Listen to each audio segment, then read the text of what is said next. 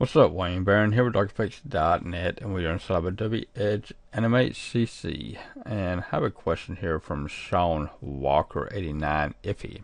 And his question is, how do you upload a picture? And I tried to upload it and it didn't show in my files where I saved them.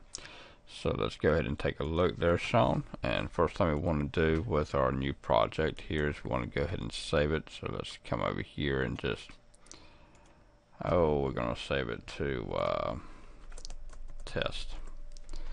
Then we're going to save our project into our test, and then how you import, you can either do Control I, and that will bring open your import, or you can come to File, Import.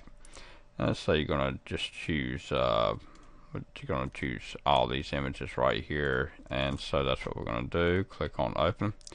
And it's going to load all of the images here, and so it's showing right here inside of our images folder. So if we come over here, we go to open inside of our let's get over here into our test folder.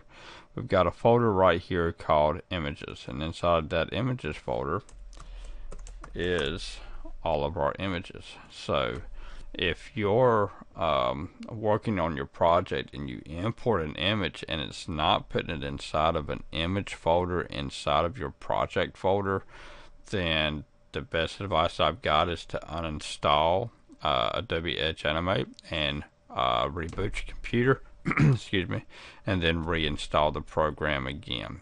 Chances are something got messed up. So, but anyway, that is how you import, and when you import, it goes directly inside the folder, inside of an images folder. So, alright, Wayne Barron here with DocFix.net. I hope this helps you out, and anybody have any questions, please feel free to ask. Alright, y'all have a rocking weekend. Bye bye.